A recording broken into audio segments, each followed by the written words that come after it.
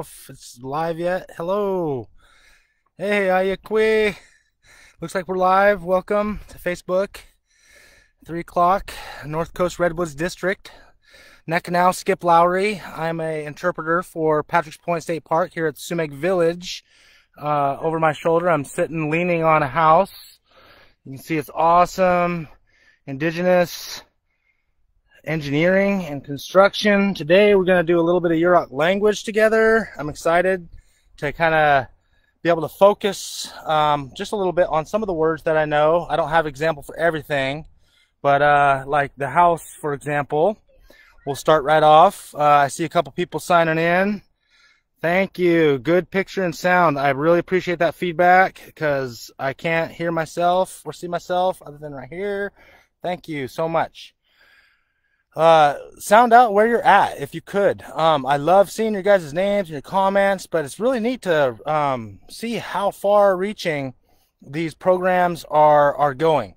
We are trying our best at state parks here to service the community and the public in the best possible way. We have a mission statement to protect our most diverse cultural and biological and ecological diversities here at the park. So telling us where you're at, where you're coming from really is cool. Appreciate that. So Oswald, the Yurok house, Oswald. We're talking a little bit today about language and how I'm holding it, so if it's shaky today, I'm moving around. There's no tripod, so forgive me if it's really shaky. Language. Language is so important in Yurok culture because we didn't write it down, so you had to experience what you learned about. You had to talk about it. You had to listen very well and very hard. So it's kind of like you had to close your mouth. You can close your eyes, but you had to open your ears and open your heart. When you're out in the world, language connects you to place in Yurok culture. So some people everybody didn't know the entire Yurok language because there are things that in our culture you must experience to understand and to talk about. And you can't talk about stuff you haven't experienced really. So it's really kind of cool when you think about it, how when you say Oswald, the Yurok house, you're connecting to something that's really deep. So we're at Sumeg Village. The Sumeg Village is part of what's known right now in current times as the Yurok tribe. It is the largest tribe in California. It has the largest land base currently in California. Its boundaries, Aboriginal territories, are just south of the town now known as Trinidad. A little bit south of there is a little river called Little River. And that's our southern border, all the way up to about 4 miles shy of Crescent City. Then all the way up the Klamath River to just past the confluence of the Trinity River. So if you go up the Trinity River, you go into Hoopaw land. And if you go up around the bend past the Trinity further, you're going to Karuk land. So when contact happened, they named us, right? The European immigrants came here and they said, who are these guys? Who are you? And the word Yurok is actually a Karuk word for downriver people. So they were the first to get hit by miners after the 49, 1849, gold was found in California. And so a new language and with that language comes a worldview, comes relationships with a place. And so they didn't have a relationship with this place. They renamed everything. And oftentimes they violently removed and replaced the status of an area like Sumeg with its own name, Patrick's Point. Whoa. So Sumeg is a village. From what I understand, the name means always been here, always gonna be here, always is. Kind of like our culture. It's just eternal. So we called ourselves Osh, You got to kind of have some spit in your mouth and blow out the sides of your, there's a lot of that in our language. Scaly craw, the mole. Scaly craw, the mole. Skes, the ground. Scalona. Scalona. The world we exist in. Scalona. Physical, that we walk around on. So, os is what we call ourselves. We are the people. Os. Yurok is a Karuk word. Isn't that funny? So when I point at the house here and I say os wa'alt, I'm saying the people's house. Os, the people. Wa'alt, their house. You could say like was wa'alt. Was wa'alt. That means the spider's house. Spider's web. Was wa'alt. Wa'alt. Its house. Like that one up there. So that's just a little bit of a burst of like, okay, they changed our language. They changed the names of places. They even call us what we don't call ourselves. They call us what our neighbors called us. We're downriver from the Karuk tribe. They said, who are those guys that we're going to meet? If we go down there, who are we going to find? Karuk or Yurok. Karuk is actually upriver. Yurok. Yurok people. You're going to meet them downriver people. In our own language, we can say Pulikla, Pulikla, downriver. And Pechikla, upriver. Pulikla, downriver. Pechikla, upriver. The river, the Klamath River, that Yurok tribe is associated with, Heiskikwaroy. Heiskikwaroy. From the mountains, it travels down. Heiskikwaroy. The water that comes from the mountains. Heiskikwaroy. Boy, it's hot and muggy here today. I'm sweating. It's hot in California. That's for sure. But we have such an awesome environment. It is overcast. The redwood trees create their own environment, so it's nice and cool. It creates a fog that we often live in here on the North Coast. So I'm not getting beaten down with sun, but it sure is muggy. The sun's up there. You go 5 miles inland and you're in a heat wave in California right now. So I'm going to walk a little bit over here. I actually did figure out, unfortunately, oh wait, no, it's not working, how to switch my screens. I did figure it out, but it's not doing it, so I got to do this again. Whatever. I don't like technology. So here we have a key in our park here. There it is. Keys. So redwood tree, keys. That right there is a redwood tree. One in the few left, or it actually is a third growth. It was planted when this recreation village was recreated in 1990. So it's not that old. That keys right there. We have some shrubs that fruit right here.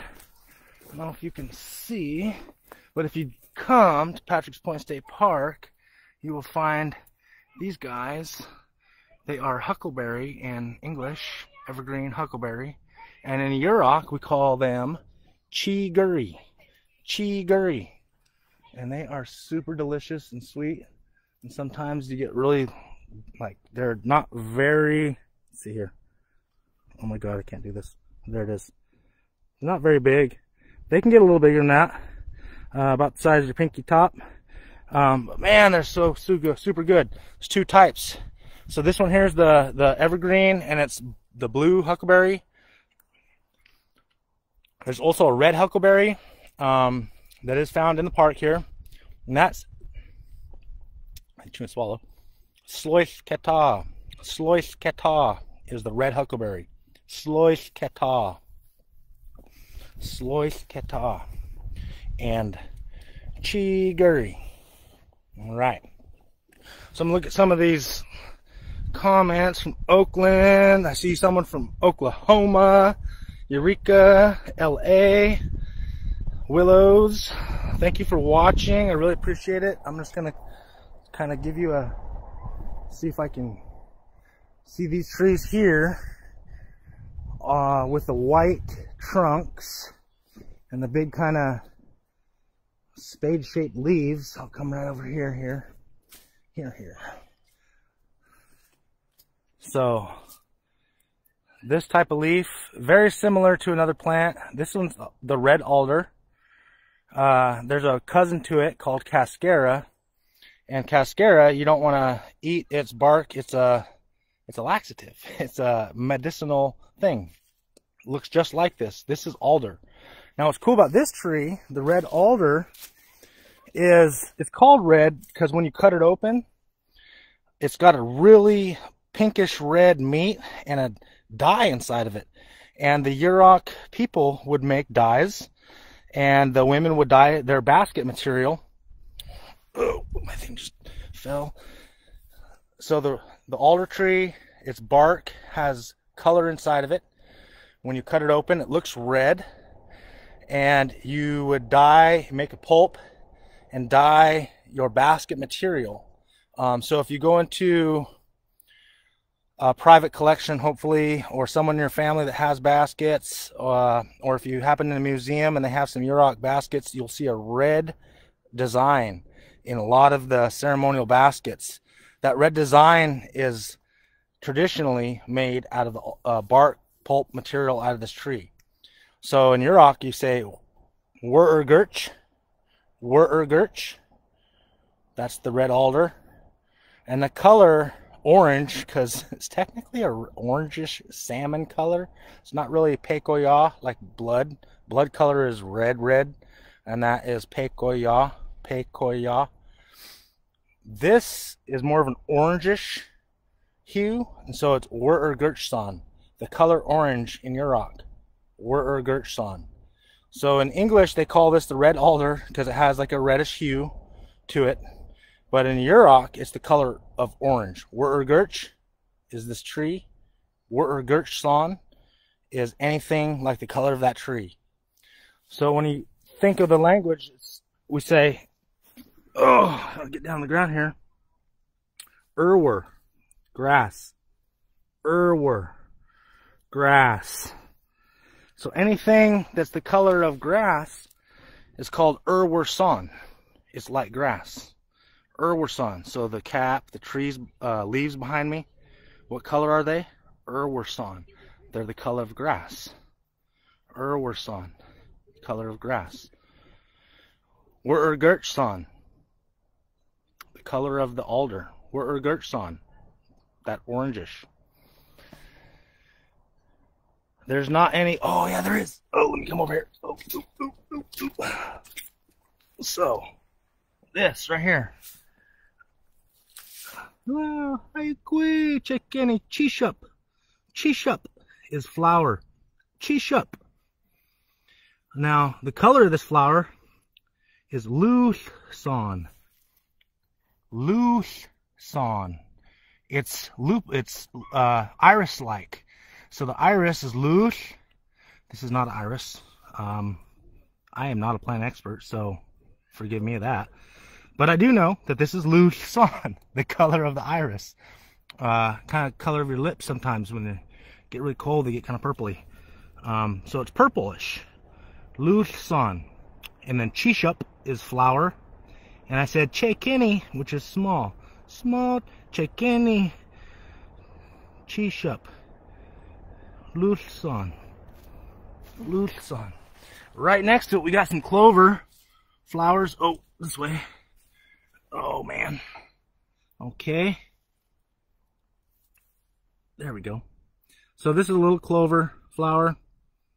Moonshay. Like moonshay would be the color of moonshay. That means white. Moonshay. Chekini chishup. I don't see any dandelions. Yes, I do. Okay, we can go to dandelions next. In English, dandelions are yellow, right? So we have some beautiful dandelions here. Where'd it go? There it is. And this beautiful color is tannep. Tannep. Yellow. Tannep. All right. Now we have a dried leaf. Brown. Sock toy. Sock toy. Brown. Cap is leaf or brush. Sock toy with cap. Sock toy. Whoa, where are we at? There we are. There's the village. Ayakui. Oh, all Ayakui. So the Ayakui is like a hello. I haven't seen you in a long time. It's coming from your heart. Our language is from our heart. Yurok language is has words that show deep emotional meaning and resonance. We have in our songs, there are songs with language, and there are words that you only sing during those ceremonies and those songs because they're so powerful. Words are powerful. The sounds we can make as people to communicate is amazing. And so the Yurok worldview and language harbors, in this geography, the most sophisticated natural resource relationship process and balance to date. So fires are out of control. We're relearning how to have sustainable relationships with the world, and the Yurok culture has a lot to teach us, and a lot of that teaching can come from our language. So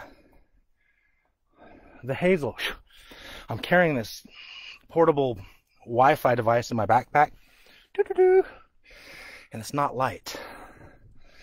The hazel that we tie our houses with, haw leaf when it's growing, haw leaf. So when it's made into rope, check chi. Okay, scratch that one. I don't know that one off the top of my head. I should know. What is rope? Man.